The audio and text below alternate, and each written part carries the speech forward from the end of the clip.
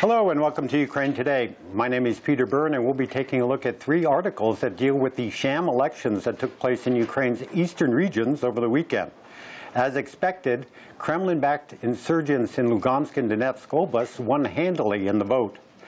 The first article we'll be taking a look at was written by David Stout for Time magazine. He writes, Moscow's continued failure to fulfill its obligations under the Minsk agreements calls into question its commitment to supporting a peaceful resolution to the conflict in parts of eastern Ukraine.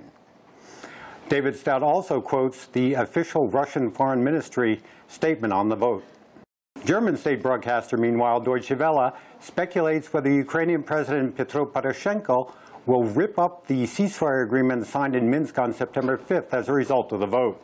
Chancellor Angela Merkel's spokesman said Germany found it incomprehensible that official Russian voices were talking of recognizing the election results.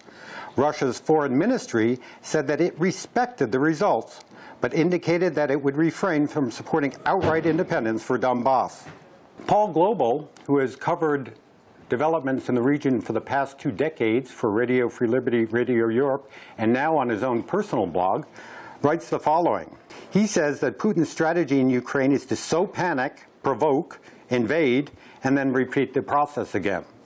According to Global, such a strategy reflects 3 unfortunate facts.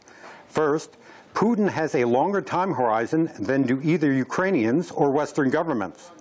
Putin doesn't have to achieve all his goals all at once, whereas they want a resolution extremely quickly. By sowing panic, Putin is promoting his program. Donetsk insurgent leader Alexander Zakharchenko was inaugurated officially in Donetsk today. If the United States and Germany have a plan on how to deal with the continuing insurgency in Ukraine, they haven't said it yet.